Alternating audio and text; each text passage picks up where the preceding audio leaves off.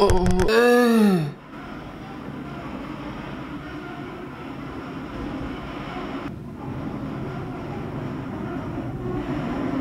sweating a little. So if you're new to the channel, then you don't know that I do these big stencil projects. I have 4 on my channel already, and they're pretty ambitious projects with multi-layered stencils, with original characters that I make, and I replicate it on different canvases. I usually do renditions of 3 or 4. Today is no different. We got a new character. We got some hand-stretched canvases that I stretched with my hands. It's so exciting. That's why I was groaning earlier. It's just like my favorite project to do. It's very my style. I have a lot of control over every aspect, which I like, and I've done it enough now where I really have a very narrowed vision of how to execute the best possible thing and directly what I envisioned. So roll the sequence.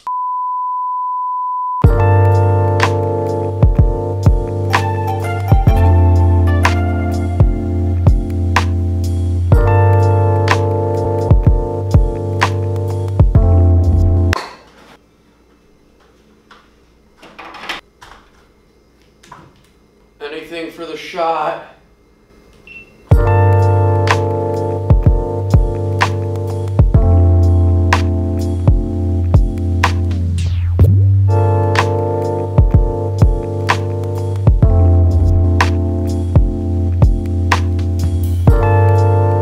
Alright folks, here's the order of operations. It all starts with this character. Here she is in all her glory. It starts with the iPad, and this is like the stage where it's the most creative because I'm literally inventing and designing the character from nothing.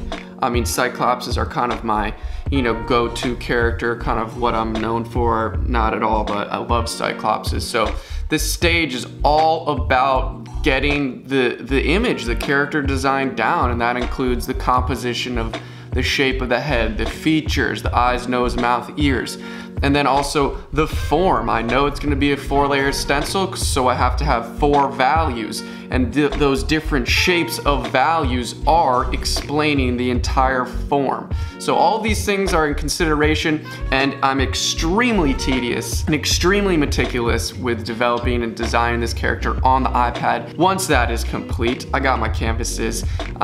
This is all kind of not exciting stuff, but I have to prime them, I sand them down, I do a couple layers with some watered down gesso just to kind of protect the canvas and get them nice and smooth. And then also obviously cutting out the stencils. These are all kind of just part of the show. It's not the most glamorous part, but it's important to have these stencils as precise as possible within all of these shapes that I've made for myself. So, use an X-Acto blade, going slow. This character is quite smaller than the other ones, so the stencil actual work is a lot quicker, but I'm doing 4 canvases because they're smaller. I want to do more. Just a nice little banger. That's kind of the preparation stage. Once that's all done, we get to pick out some colors. They're primed, they're sanded, they're delicious. I love actually finessing and caressing the canvases. The preparation work is equally as fun as actually painting because it's the setup. You want to set yourself up for success. But moving on to the next stage, color stage. I'm fired up right now about this.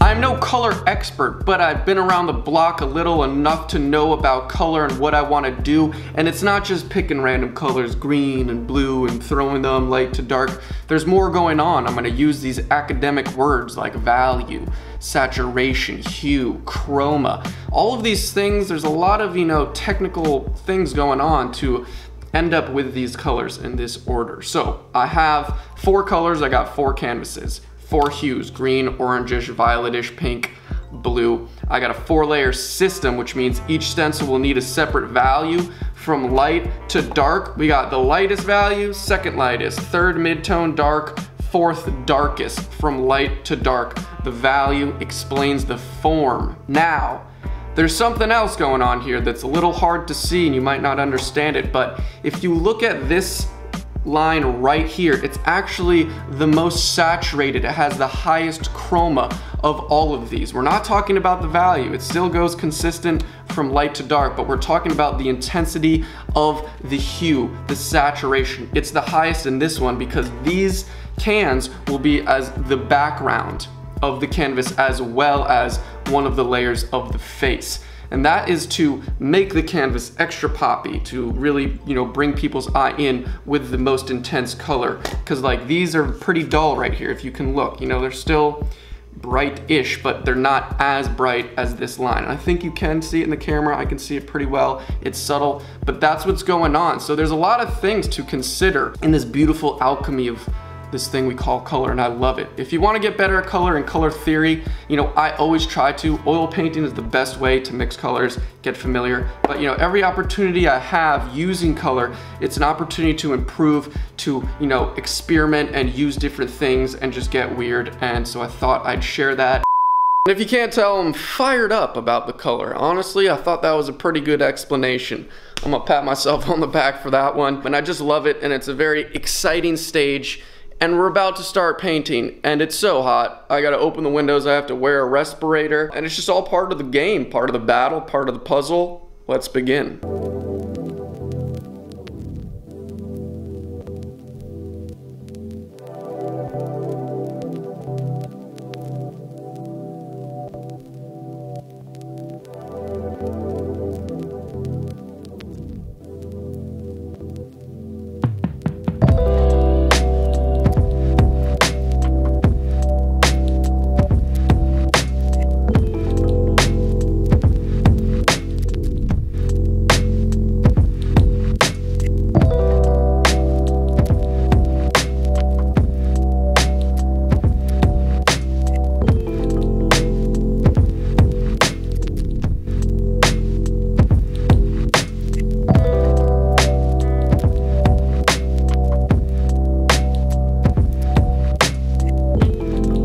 So I thought I'd do the last stencil of this whole Cyclops project with you in real time. So first, get the stencil. We gotta line her up right there. I got the paint.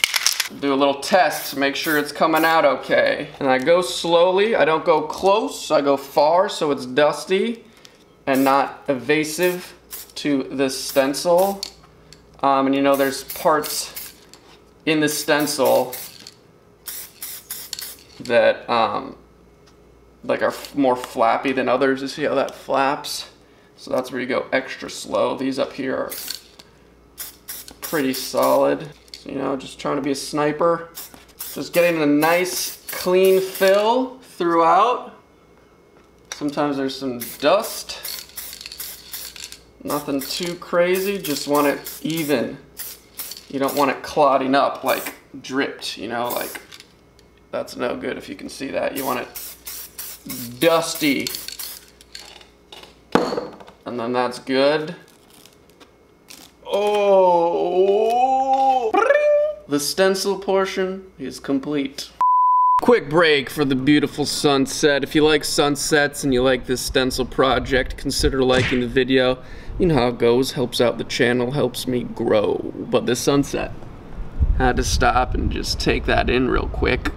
But what we're gonna start next is the outline of all the stencils. So let's keep on trudging.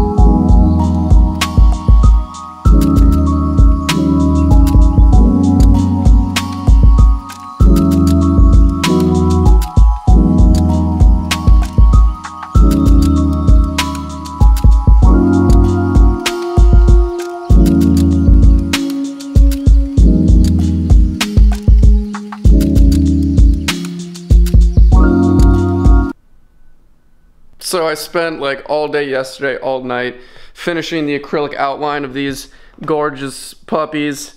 And they're all outlined, they're all sprayed. And I'm gonna spend the whole day today doing the same thing. I'm adding a lighter value and a darker value for a total of 6 total values, different shapes of those values to make the form, to explain the form.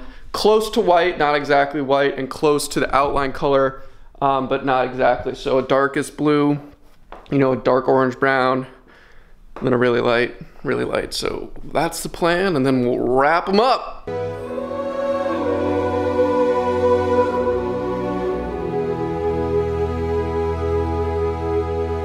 I'm here late night again, and another beautiful sunset. Oh, oh. Wow, okay, so let's update. Fans on. So I've done 1, 2, 3 with the dual outline. It's hard to tell, but all the white and then the dark, they take a really long time. Like about an hour and a half per canvas. That's why I've been here all day. I got 1 left. I got the Desert Storm, as I call. Kind of like the brownish golden yellow.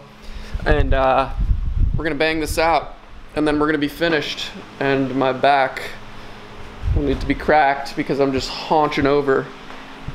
But it's exciting. This is probably the cleanest work I've done. It's pretty ambitious in terms of detail. Let's just finish it up.